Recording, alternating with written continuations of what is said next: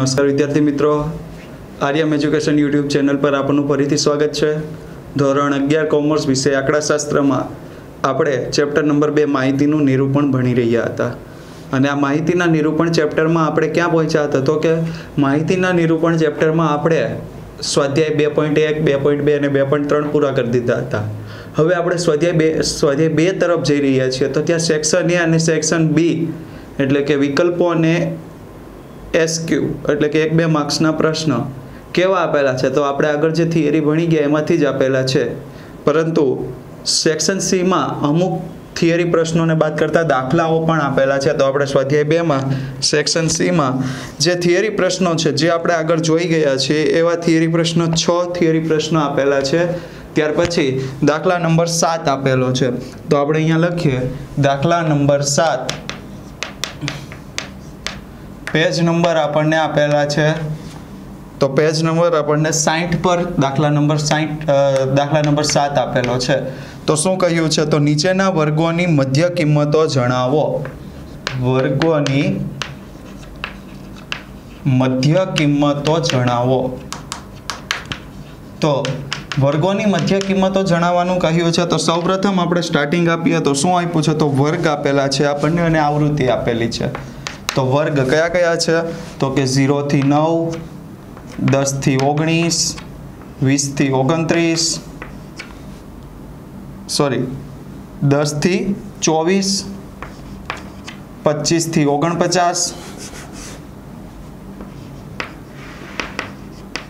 50 થી 74 અને 75 થી 100।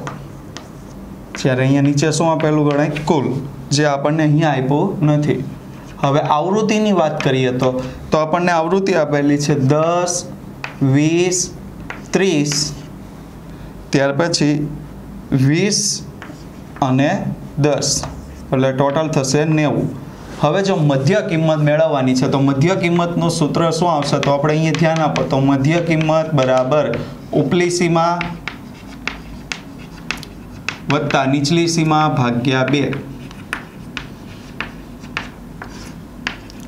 बराबर शू करशु 0 + 9 भाग्या 2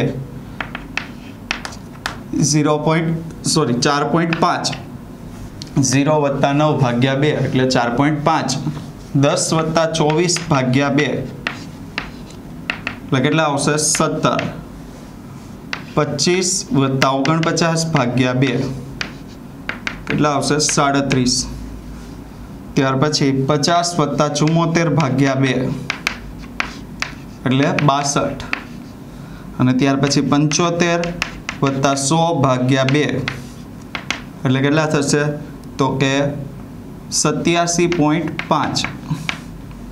હવે નીચે 8મા દાખલામાં પણ એનું જ પુનરાવર્તન આપેલું છે। શું કહ્યું છે તો 8મા દાખલામાં એવું કહ્યું છે દરેક વર્ગની વર્ગ લંબાઈ જણાવો।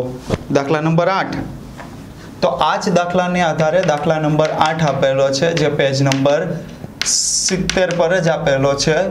દરેક વર્ગની વર્ગ લંબાઈ જણાવો।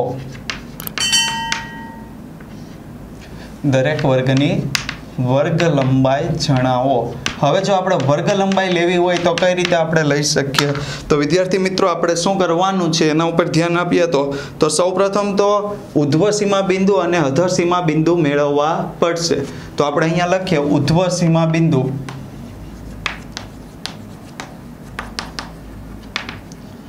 અને અધર સીમા બિંદુ। ઉધ્વ સીમા બિંદુ અને શું મેળવવું પડશે અધર સીમા બિંદુ અને તેના આધારે આપણે વર્ગ લંબાઈ તૈયાર કરી શકીએ। તો વર્ગ લંબાઈ શું આવશે તો કે ઉધ્વ સીમા બિંદુ માઈનસ અધર સીમા બિંદુ। આપણે 7મો દાખલો છે એના જ વર્ગોને આપણે લેવાના છે એટલા માટે આપણે જોઈએ તો પહેલા તો શરૂઆત કરીએ ઉધ્વ સીમા બિંદુની। તો જે તે વર્ગનું ઉપલી સીમા વત્તા પછીના વર્ગની નીચલી સીમા ભાગ્યા 2 એટલે 9 + 10 ભાગ્યા 2 બરાબર 9.5। ત્યાર પછી 24 + 25 ભાગ્યા 2 એટલે 24.5।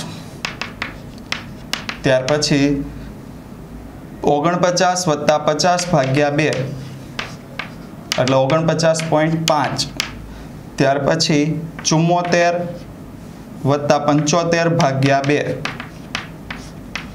बराबर 74.5 ત્યાર પછી નંબર 100 પછી કેટલા આવશે 101 એટલે 100 + 101 ભાગ્યા 2 બરાબર 100.5 આ આપણું શું થઈ ગયું ઉધ્વ સીમા બિંદુ હવે શું મેળવવાનું અધર સીમા બિંદુ તો પહેલું 0 છે તો એ ક્યાંથી સ્ટાર્ટ થશે -1 + 0 ભાગ્યા 2 બરાબર -0.5 શા માટે કારણ કે અહીંયા 0 છે અનિવાર્ય વર્ગ છે એટલે 0 ની ઉપર કેટલા હોય તો કે -1 ત્યાર પછી બીજામાં આવશે 9 + 10 ભાગ્યા 2 એટલે 9.5 ત્યાર પછી તો 24 + 25 ભાગ્યા 2 એટલે 24.5 ત્યાર પછી 49 + 50 ભાગ્યા 2 એટલે 49.5 ત્યાર પછી 74 + 75 ભાગ્યા 2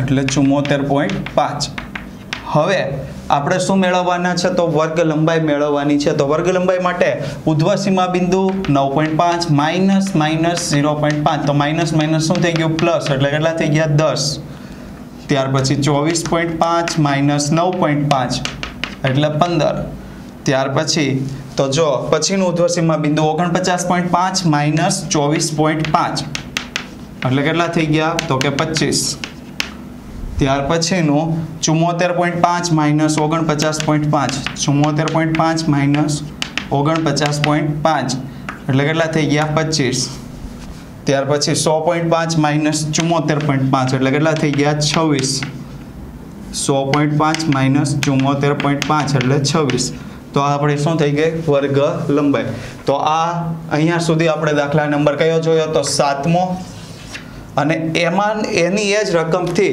આગળ આપણે દાખલા નંબર કયો જોયો 8મો 7મા દાખલામાં આપણને શું મેળવવાનું કહ્યું હતું મધ્ય કિંમત 8મા દાખલામાં આપણને શું મેળવવાનું કહ્યું છે ઉધ્વ સીમા બિંદુ અને અધર સીમા બિંદુ જેના આધારે આપણે શું તૈયાર કરવાની છે વર્ગ લંબાઈ તો વિદ્યાર્થી મિત્રો હવે પછીના વિડીયો ભાગમાં આપણે આ જ સેક્શન સી ના દાખલા નંબર જે આગળના આપેલા છે 9 10 11 એના વિશે વાત કરીશું તો અમારી YouTube channel Aryam education YouTube channel પર ફરીથી તમે અવનવા આવતા વિડીયો જોતા રહો થેન્ક યુ